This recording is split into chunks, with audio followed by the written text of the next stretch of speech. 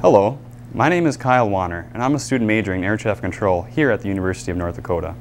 I'd first like to thank you for tuning into this podcast on radar identification methods. We will explain each method in detail and explain to you how to apply them to real air traffic control scenarios. But first, we need to explain the difference between primary and secondary radar. Primary radar refers to the raw radar return. It shows you the position of the target, but no other information can be seen on the controller's radar scope. Secondary radar is computer-generated information that appears in addition to the primary radar return. It shows the call sign, squawk code, altitude, and ground speed of the aircraft. There are 6 methods that can be used to radar identify a target. These 6 methods are divided into 2 groups. 3 methods are used for primary-only targets, and 3 are used for targets displaying secondary information. We'll begin with the primary radar identification methods. The first primary radar identification method is observing a target within 1 mile of the departure end of the runway. This method is only valid if receiving a rolling call from the control tower. If a rolling call is not received, then another radar identification method must be used. In this example, Northwest 185 is departing from Academy Airport. The tower makes a rolling call to departure. Academy departure. Northwest 185 rolling, Mike Whiskey. Romeo Hotel. Once the aircraft takes off, tower will instruct the pilot to contact the departure controller. Academy departure, Northwest 185 with you climbing through 1,200 for 5,000. The controller sees Northwest 185 within 1 mile of the departure end of the runway, and radar identifies the target. Northwest 185, Academy departure radar contact. The second method is called position correlation. This method involves the pilot reporting his or her position relative to a fixed or visual reporting point, and the controller observing the target at that location in a heading that is consistent with the pilot's reported intentions. In this example, an aircraft has just taken off from Lazy J Ranch heading north. The pilot is squawking VFR and is requesting flight following. The pilot reports that he is 1 mile north of Lazy J Ranch.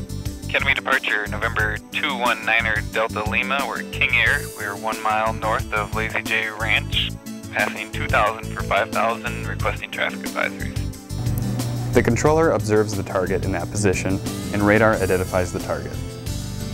November 219er Delta Lima, Academy departure radar contact.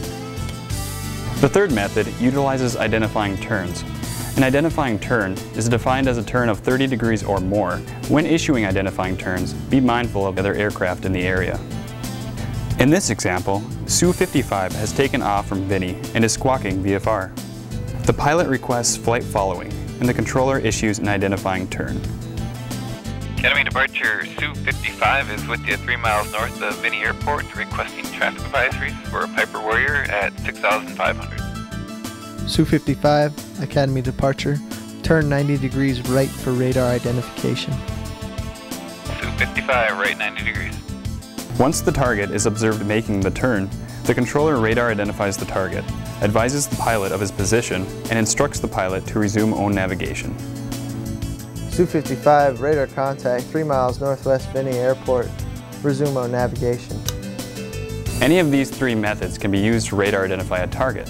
However, if at any time you are uncertain of a target's identity, you must use more than one of these methods. For example, if you receive a position report but several aircraft are in the vicinity of the fix or reporting point, you can issue an identifying turn, or more than one identifying turn, to ensure that you are identifying the correct target. When in doubt, always err on the side of caution. In addition to the 3 primary radar identification methods, there are also 3 secondary or beacon methods. The first method involves asking the aircraft to ident.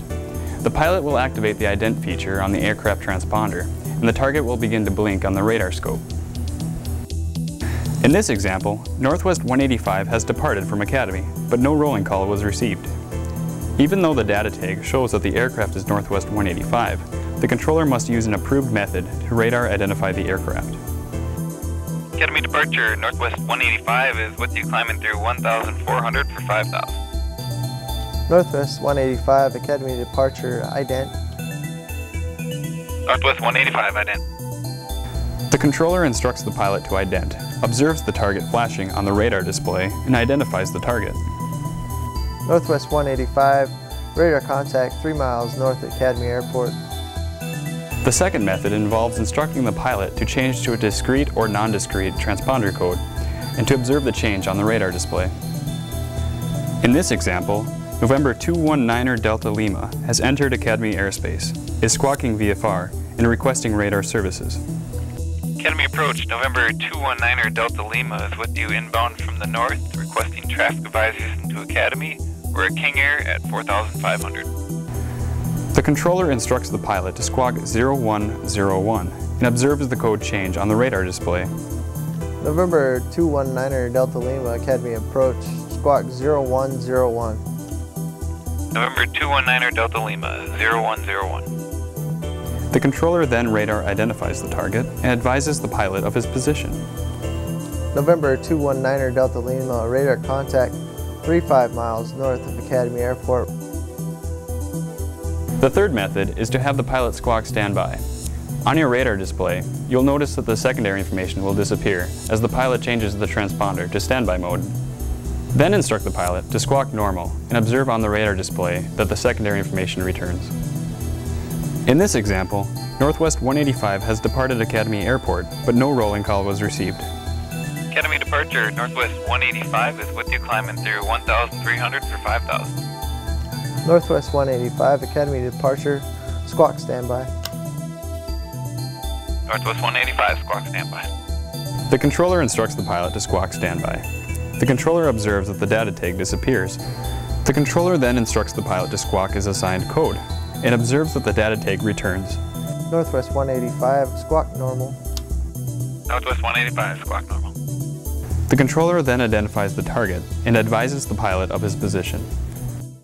Now for a quick review.